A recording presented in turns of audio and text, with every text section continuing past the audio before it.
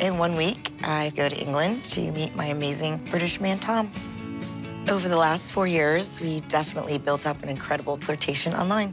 When I get dolled up for Tom before we video chat, I like to feel beautiful, kind of like, I'm ready.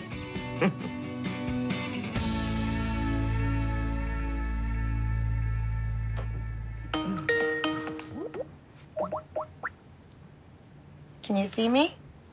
Hey, Darcey. Hi, gorgeous. Buongiorno, mio amore. Hi, babe. You look great. You look handsome. Yeah, of course.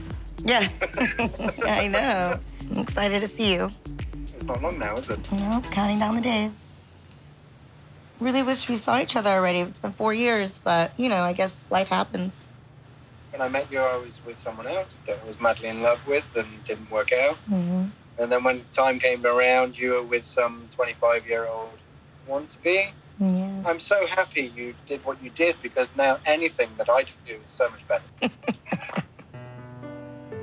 My last long-distance relationship didn't go as I had planned.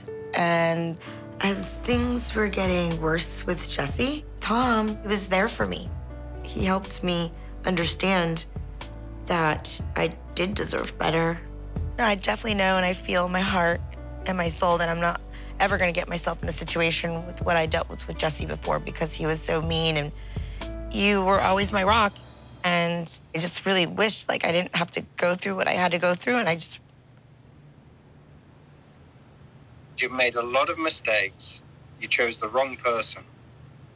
And now you get the opportunity to be with the person you were supposed to be with from the start. Yes, that's how I feel.